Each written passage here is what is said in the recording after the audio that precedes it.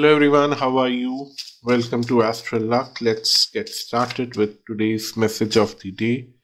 The very first card is Liberation, and today's 10th of December. They're already telling me that I should move to different set of cards from tomorrow.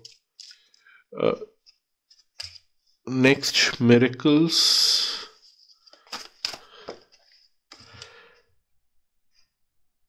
And Patience.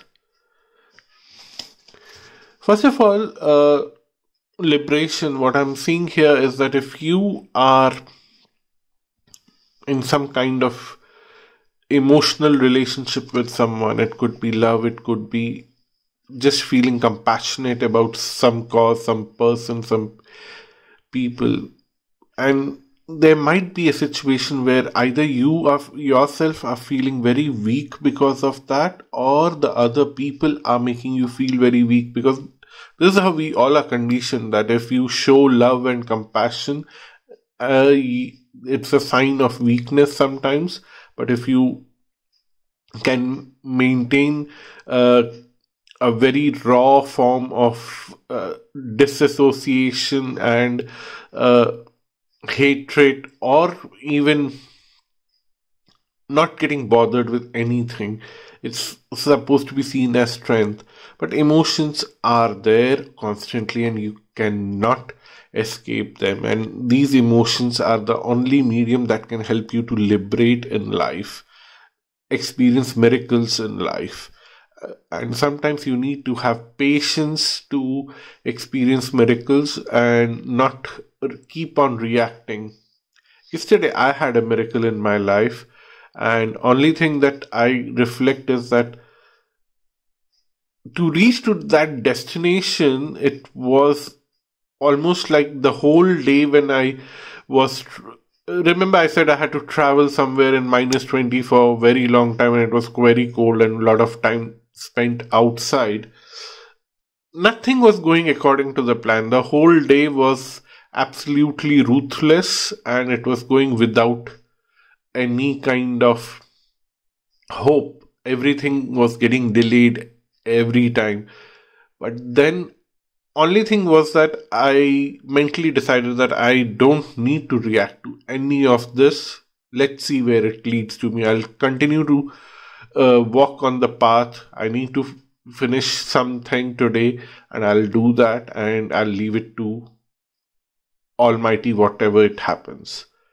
And 2 days later, I get a miracle in my hand because of that journey, and because I continued without complaining about anything. I showed patience, and something like that. Uh, they said that it was important for you to experience that and share it with others so that they can also try to do the same thing. I'm not just boasting about myself, but it was something that happened to me by chance, and it was probably relevant to all of you here. That's why I'm telling you.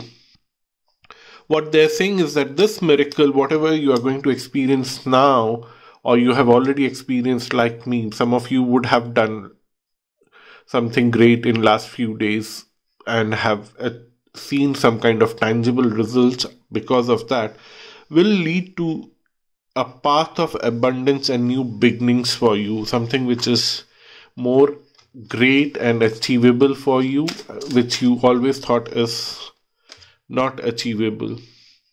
So now what the cards are telling is that you have great intentions for futures, but you need some grounding. You need to meditate. You need to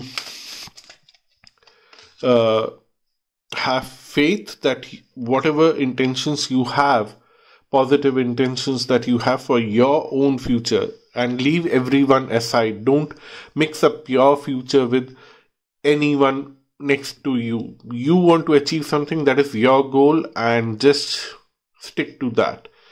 And your intentions are great. You need to meditate and you need to have faith. That's what they're saying. And gracefully accept to whatever extent you are able to manifest your intentions. because you won't be able to manifest your intentions 100%. Some of you would only achieve 50%, but some of you might also achieve 150%. Gracefully accept either ways, because when it goes beyond expectation, we lose our mind with happiness, and when it goes under our expectation, we lose our mind because of sorrow. But the cards are telling that you neither have to feel happy, you neither have to feel sorrow, you have to be graceful and grounded. One final card. Okay, they gave 2 cards. Ecstasy and surrender. So, because of the ecstasy card, I have a feeling that whatever your intentions are, you would go over and beyond those expectations, because that's how ecstasy happens, that experiencing something beyond what you were expecting in a positive way. And that's when you need to surrender your heart and your mind to the divine cosmic sun, because of this sun symbol here. But then sun also represents the soul, cosmic soul. So you need to surrender yourself to the cosmic soul, and you will see that more and more better things open up for you in future, and you would simply enjoy your life. Thank you so much for watching this video. If you want to have a personal reading with me, visit my website astralluck.com. The link is given below. Until next time, bye bye and namaste.